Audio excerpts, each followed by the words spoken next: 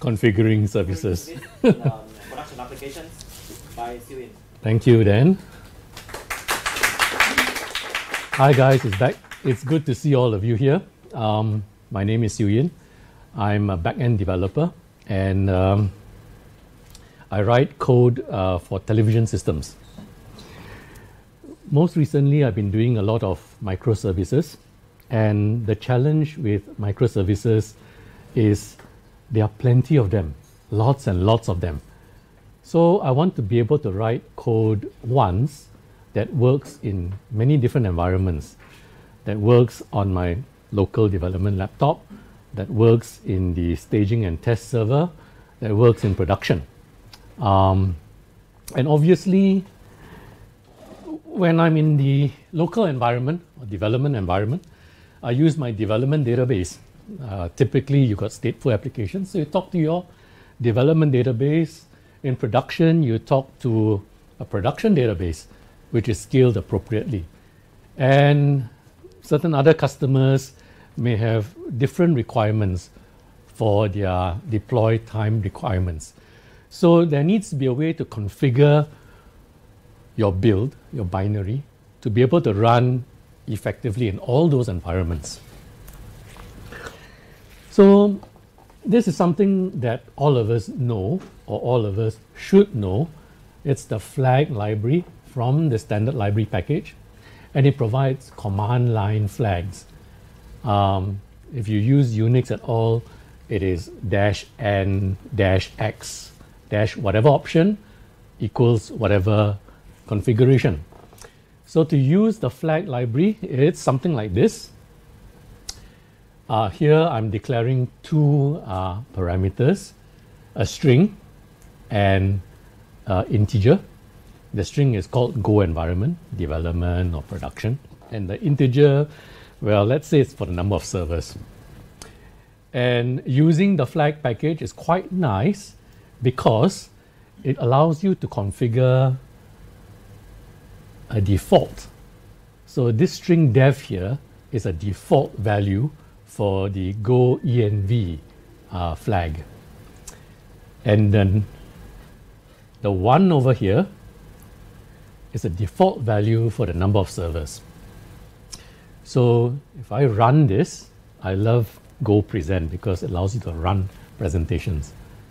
If I run this, it tells me, it compiles the program in the back end, and it tells me I'm in the dev environment with one server without specifying any flags at all. So that's the Go dev, the Go flag package. Now the flag package is nice. Let me drop to the command line. I think everybody can see. So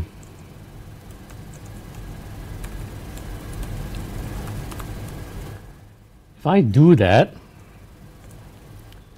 it tells me I basically just did everything which I did just now. But if I do this, built-in help, it's really nice. It tells me if I specify the env flag, the default is dev, and num server flag, the default is 1. If I say env equals go meet up,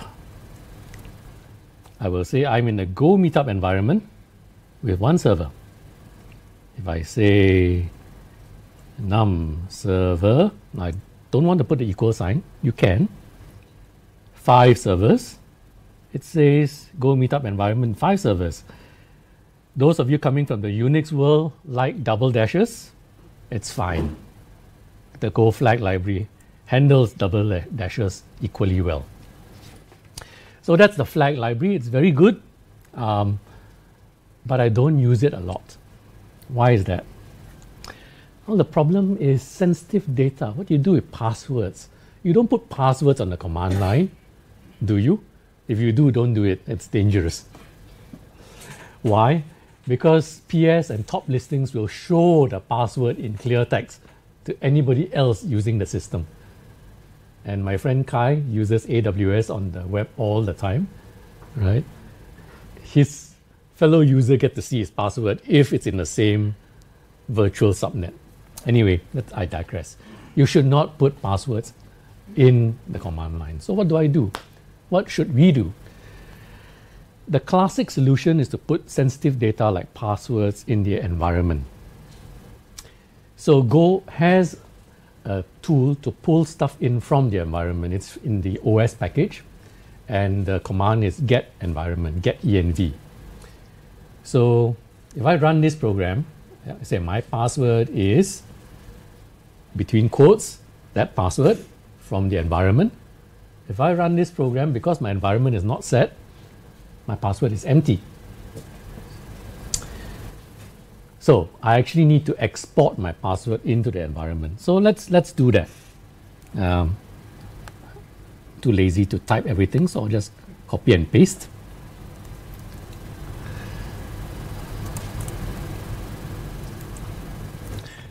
If I export that into my environment, password is now in the environment.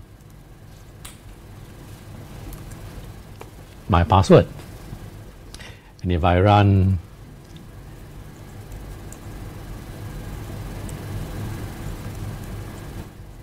that, it says my password is my password. So that's really nice. And it's all for free if you pull in the OS package. However, I've lost something. Well, I don't have to specify command line flags anymore, just stick them into the environment. But I've lost the ability to specify a default value, and I really like my default values. And no more built-in help. If I do something like this, because I didn't build help in my Go program, it goes, I don't know what to do. It doesn't give you any built-in help. So, being a good developer, like all developers do, I wrote my own tool. It's a really, really silly, stupid two-line tool, but it's a tool nonetheless. It's called default. It's in my GitHub account. And the way I use default, DFLT, the way I use default is I pull in the password environment variable from the environment, and if it is not set, I create a default password. So my new password. And if I run this, it says my new password, because in this particular environment, PASSWD was not set. So I now have my defaults again. So let's unset password. Password is no longer set. If I run the program again, okay, my password is empty. If I export a different password,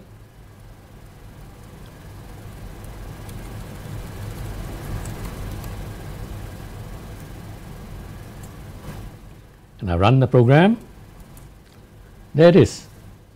So I now have a way of putting sensitive data in the environment. Using my two-line package, I can pull in strings from the environment and have a default value if the environment variable is not set. So I use that all the time in my code. Literally all the time. Default also handles integers. The two most used data types, strings and integers. I never bothered writing a float. So it's open source. You're going to extend it if you want.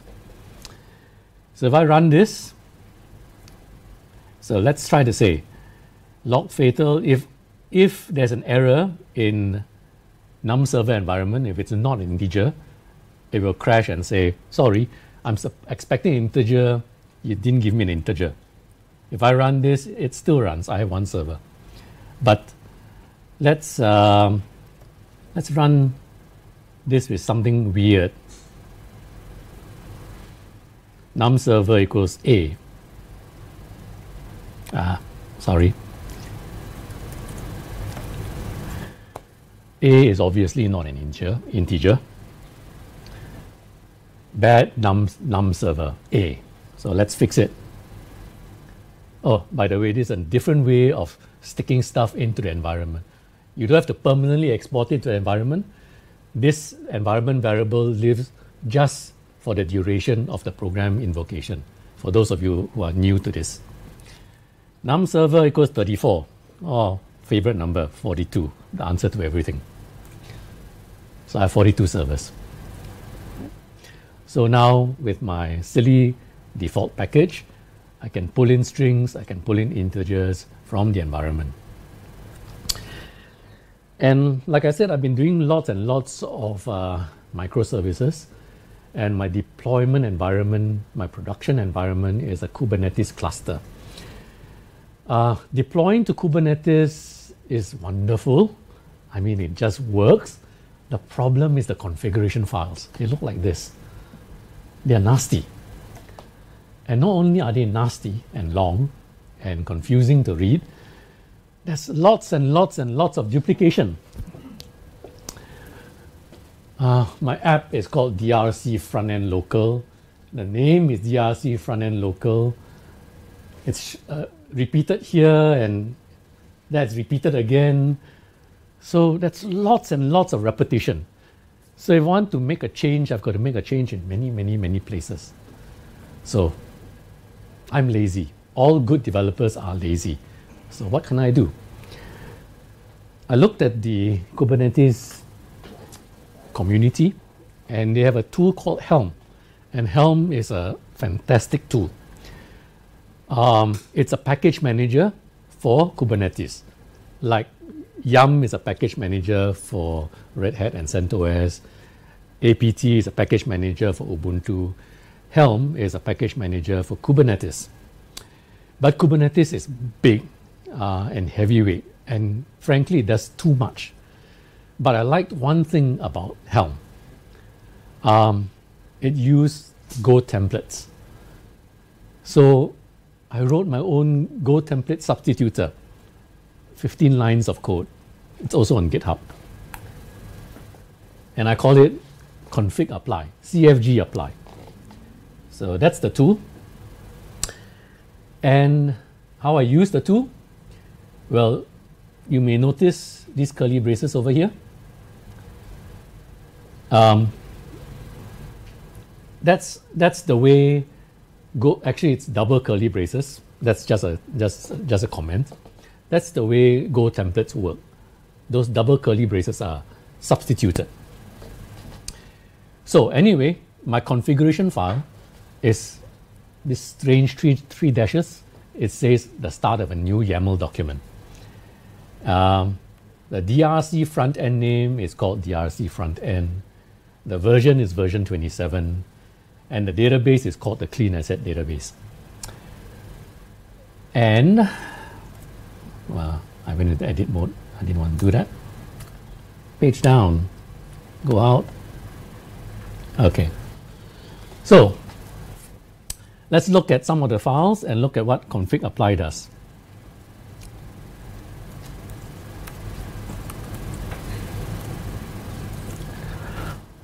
Okay. Let's look at configuration local.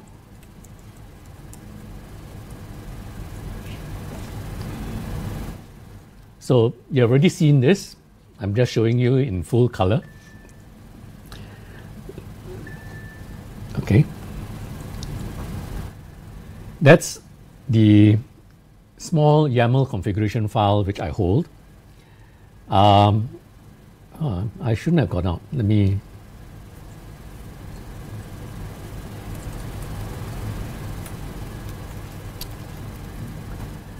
Okay, on the left-hand side is the production environment.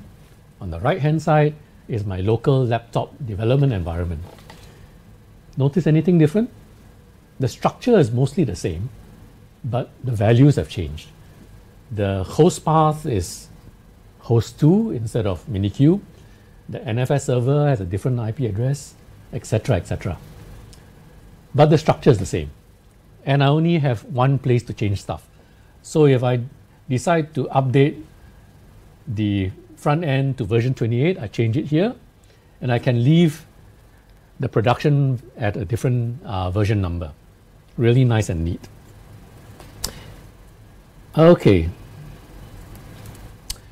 Let's look at the deployment template, the really ugly Kubernetes deployment template.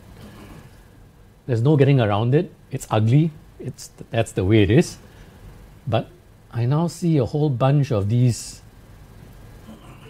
places where I can substitute stuff in. So config DRC front-end name is my DRC front-end name. And it's substituted with a stage here. This file is written once. When I need to extend it, I extend it once, and I don't ever touch it again. The configuration file is the one I touch. But Kubernetes cannot use this file as it stands. So what can I do? Config apply. So let's run config apply. The way to run config apply, let me make sure I can remember how to do it. Anyway, I'll just copy, I'm too lazy.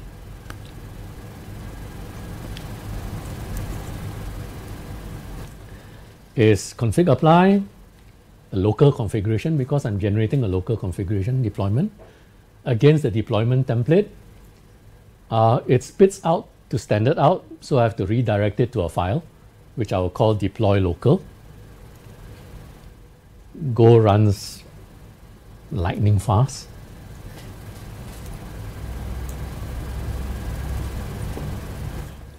And now everything is filled in properly. And I can use this for my Kubernetes deployment. How about my production environment? That's all I change.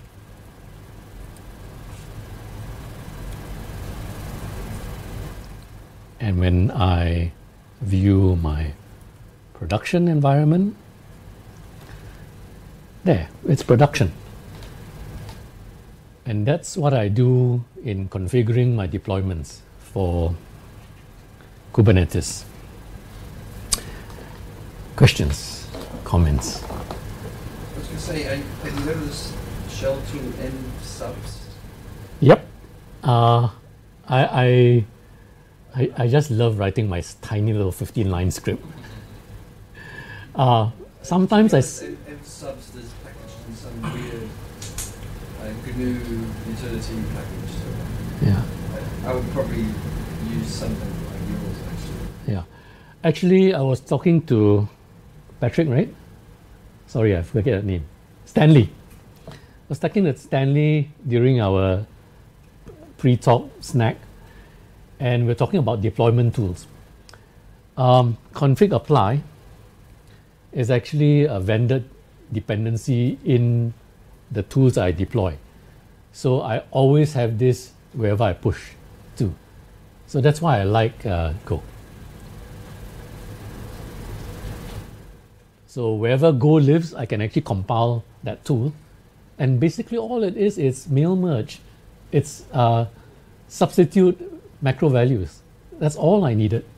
So it's a 15-line piece of code, which I'm even quite shy to publish, but it works and that's the job. And default is even worse. I think it's 3 lines of code. But still, it works. Yes.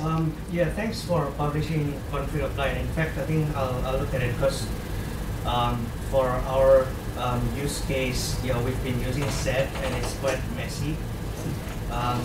Yeah, I think this is a better. This might be a better way. So yeah, I'll If you don't like it, just write your own. Like I said, it's 15 lines of code. Look at my code, massage it, throw it away, make it yours. Yeah. You won't hurt my feelings. It's basically Go template. Yeah. It's basically Go templates with a YAML dependency rendered in. So I use a YAML parser. Some people don't like YAML, some people like JSON for good reason. Or some other people like TOML, T-O-M-L. I like YAML. You can serialize JSON to YAML. Yeah, you can. Yeah. The problem with YAML is like Python. It's space sensitive. Yeah, tabs can really mess you up. Right? the next speaker up is Kai. Let me What do those three dashes mean? They're just a spacer. three